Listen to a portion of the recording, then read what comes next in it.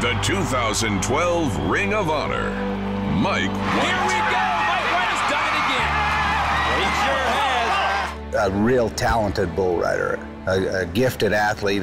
He's tiny, but pound for pound, I don't know if anybody's stronger or has better balance or any rider out there that is just better than him. Athletically speaking, pound for pound strength, quickness, style, grace on the bull. You know, he's a guy that I've seen him make so many great rides over the year. It's really been a pleasure watching his career. Oh my, this is huge. He was undoubtedly one of the best, most talented bull riders to ever step foot in the arena. And in my book, he's one of the greatest bull riders to never have won a PBR world title. I can't tell you how many countless rides I've seen him make where you just kind of stood back and said, wow, that was cool to watch. Looking good. Look at this, Mike White.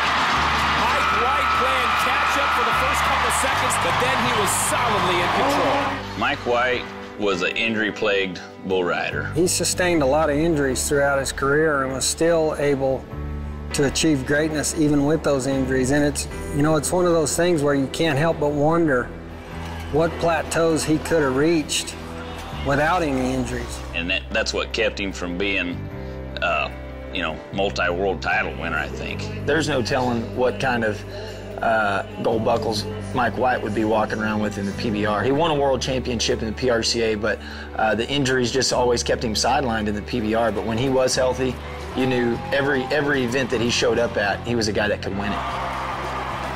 The Ring of Honor is about what you're able to achieve in the arena and outside the arena. And Mike White's a guy that has loved this sport for as long as I've known him. And you know, he truly has he wants to be connected to this sport in any way that he can.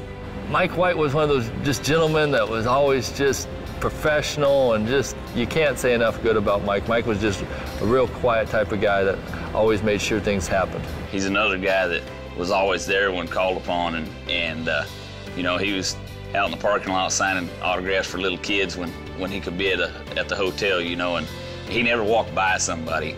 People love him. Fans really respected him. Him and Shivers were kind of the two little Mighty Mouse kind of guys that they were always buddied up, and, you know, just little exciting riders that were really fun to watch. People enjoyed watching them, and I was one of them. Great bull rider, great guy. He's still involved in the PBR at a lot of different levels, and so, you know, he's of course he's a great pick for the Ring of Honor.